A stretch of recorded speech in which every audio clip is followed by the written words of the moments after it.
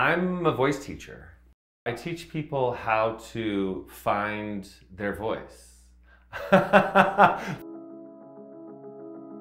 Even when we're singing, so much of the singing is, I want you to be impressed by the quality of my voice. So I'm gonna hear it. How does it sound? And what I ask is, well, how does it feel? And most people go, well, what do you mean? Like, how does singing feel? Because you can really only control what's inside of you, as opposed to how it's affected other people. So you switch the perception of that and go, I want to control how other people see me or receive me. And what's interesting is that I've learned through my experience that that only gets you so far. So I learned as a kid that who and what I was, about 4, wasn't okay. Like, I remember I had the Cinderella dress, and I wore a Cinderella dress every day after school. And my parents really never said anything about it, but I remember these hushed tones, like, what are we gonna do about Jeff in that dress? And so what happens is, you learn how to be wildly perceptive of how other people respond to you. Like, what works, what doesn't work.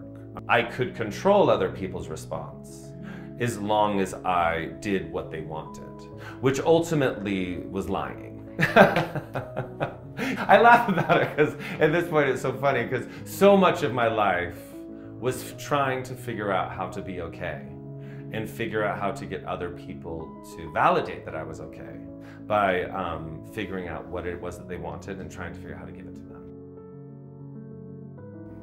Being gay in the Mormon faith is hopelessness. It's hopeless. And the hardest thing about it is that all the leaders say is, if you just tried harder, if you just were more faithful, if you just believed in God more. So as long as I change, then God can love me. And how good I am at changing is how much love God can give me.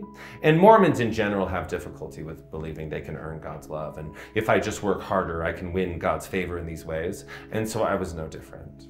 Tribe and tribal connection is fundamental for life. As we all know, connection to tribe, belonging. And from my earliest remembrances, I did not belong in that tribe. And it is, without a doubt, to me, a horrific abuse. Yeah.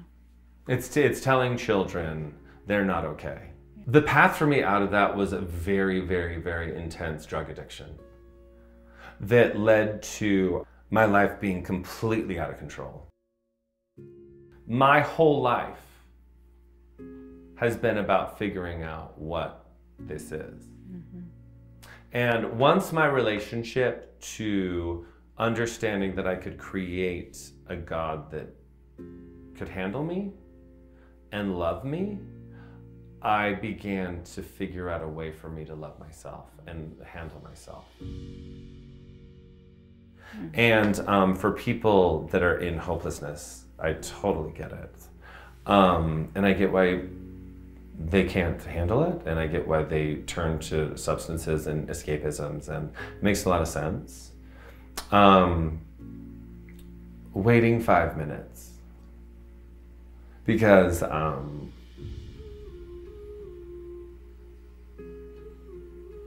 it does get better.